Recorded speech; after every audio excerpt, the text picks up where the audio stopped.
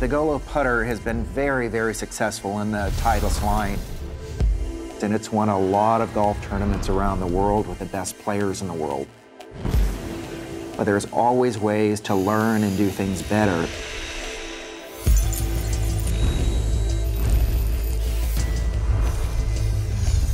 '60-61 aircraft aluminum, 303 stainless steel.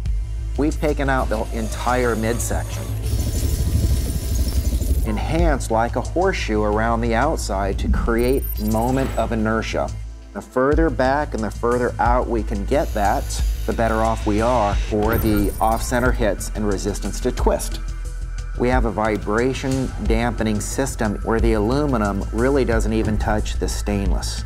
Now we have the softest feeling putter we've ever had in the line. The shaft coming up off that bend.